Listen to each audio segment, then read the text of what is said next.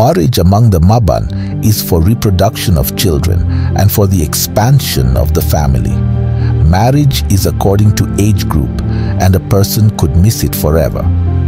It begins in the wake of the harvest feast and is accompanied by 2 ceremonies.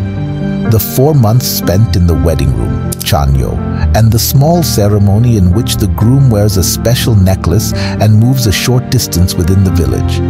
The big marriage ceremony occurs in March, in which the bride is given new harvest and taken to her husband's house, placed near the maternal uncle's home.